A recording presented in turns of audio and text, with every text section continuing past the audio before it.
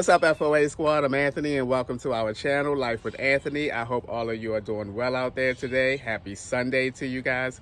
Before I get into today's video, guys, I want to show you something that I bought for my refrigerator. I bought this carrying case for my refrigerator.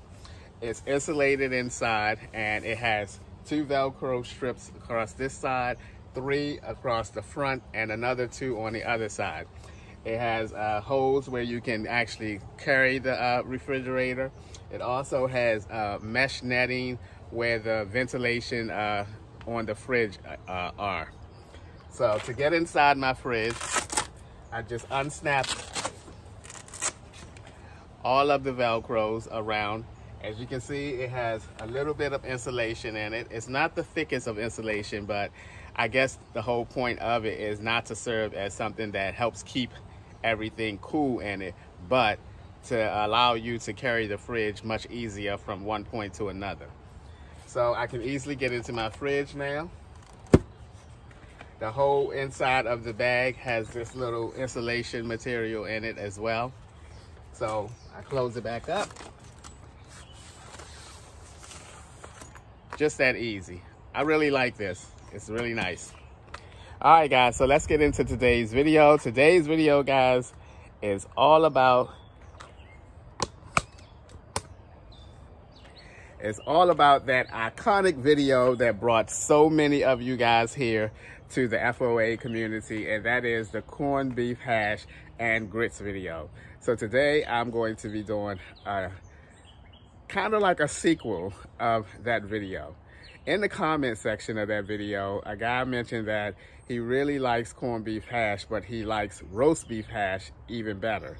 Now, honestly, I've never even heard of roast beef hash, so it piqued my curiosity.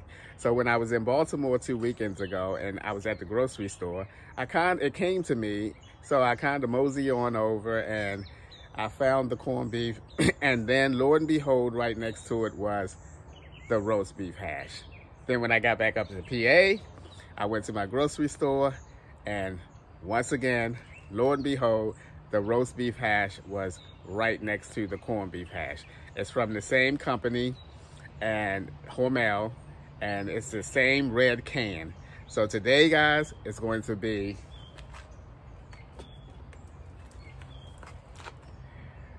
the battle of the hashes. Corned beef hash, roast beef hash. I want to see if there's a difference in taste.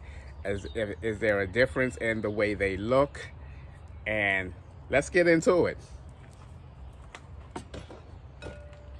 All right, to go along with that corned beef hash, I'm going to be making 2 packages of the instant butter grits. Butter grits. Butter grits. Because when I made that video, I forgot to buy the butter, and you guys let me have it in the comment section. No butter, where's the butter? No sugar, no milk, no nothing.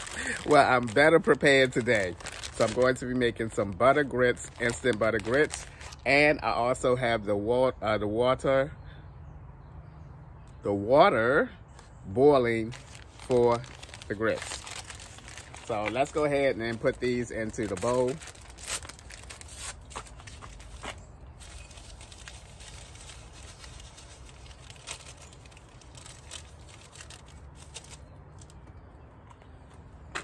You can see the butter bits in there. See the little yellow little pieces of butter?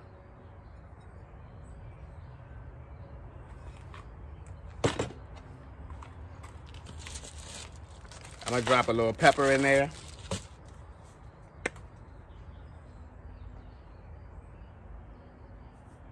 Cause y'all know how I love my pepper. Once again, Badaya, Badaya, Badaya. It's so freshly grounded. Oh my God, love the pepper.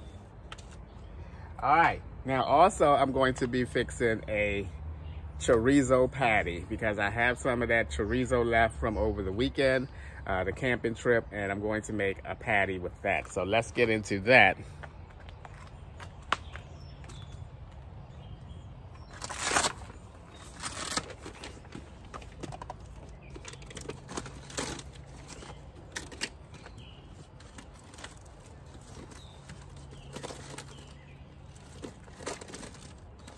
I gotta find it first.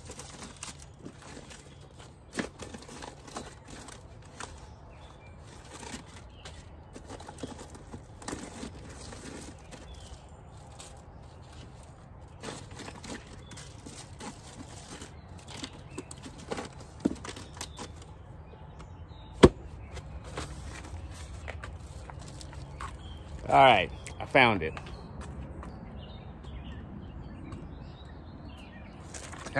Y'all like my editing skills?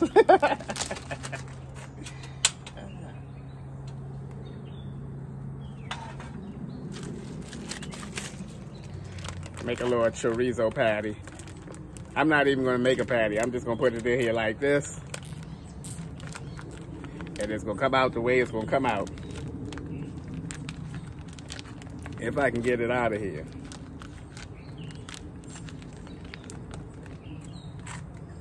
Uh-oh.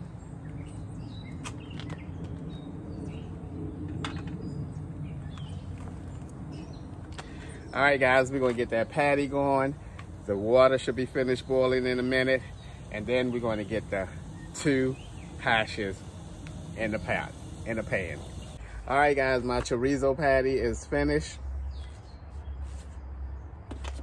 I have both of the hashes in the pan. I'm about to heat them up. This is the corned beef hash, the roast beef hash. It's not that much difference in color. The roast beef hash, I kind of, for some reason, thought that that would be a little bit darker, much more darker than it is. And it is darker than the corned beef hash, but I thought it would be a little bit, excuse me, a little bit more darker. But let's see what's going on.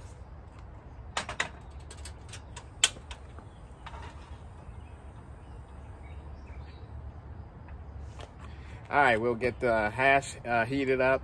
Meanwhile, I'm gonna run around and check on the water that's boiling in the kettle, and we can get the grits going. So when that's heated up, it's time for breakfast.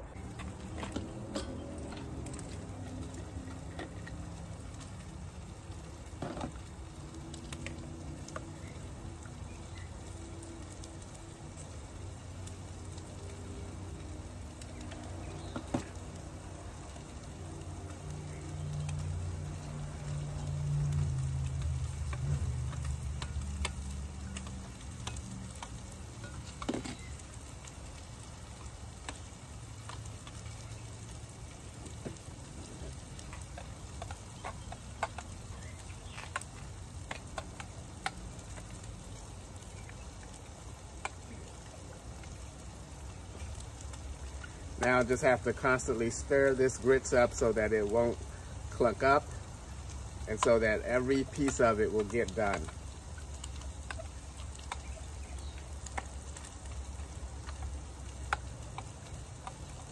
It's a little hot, this bowl.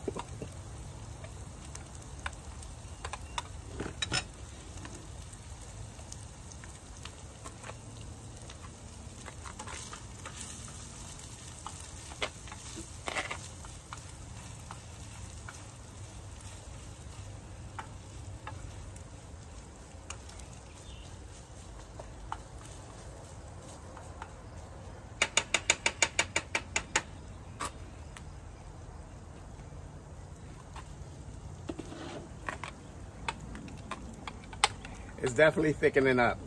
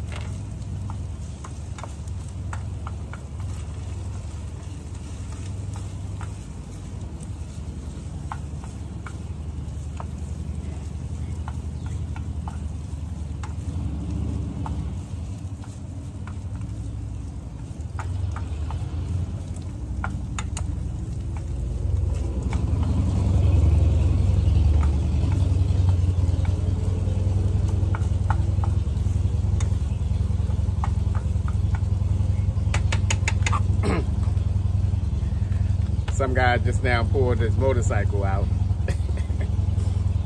All right, guys, I'm gonna get that hash a little bit longer to heat up, and then we're gonna plate up and have the battle of the hashes. All right, guys, I'm all done. I have the roast corned beef hash right here, the roast beef hash there, my little breakfast sausage in the middle there.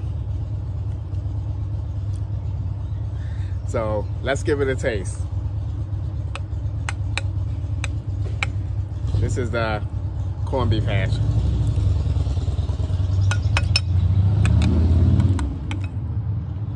Oh my God, I love corned beef hash.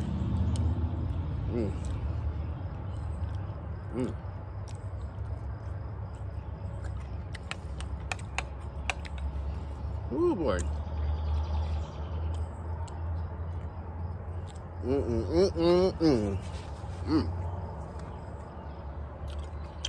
Wow.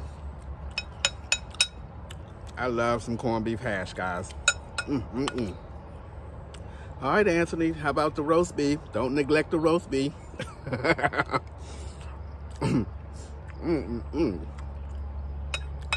Wow. These instant grits are really good. I've never made instant grits before. I always bought the little round or little circle box of them, the 5-minute grits. This is my first time trying the instant butter grits. All right, I'm gonna taste some of this roast beef without the grits.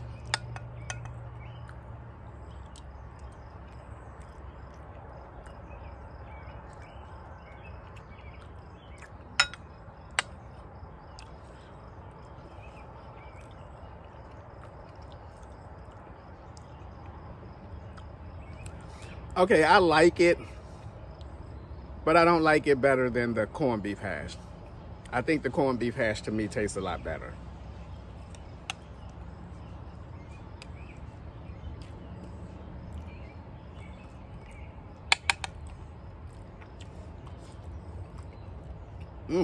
Ooh, yes. Yes, the corned beef hash definitely tastes better to me. Wow.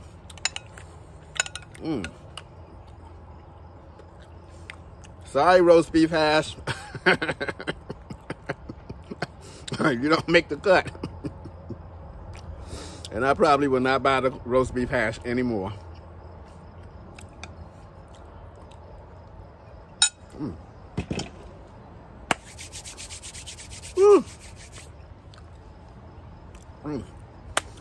Oh man, I love corned beef hash. Oh boy, that was so good.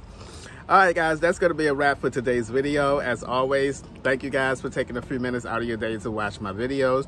I appreciate you guys, you know that, and I'll see you guys the next time. Corned beef, corned beef, corned beef, corned beef, corned beef.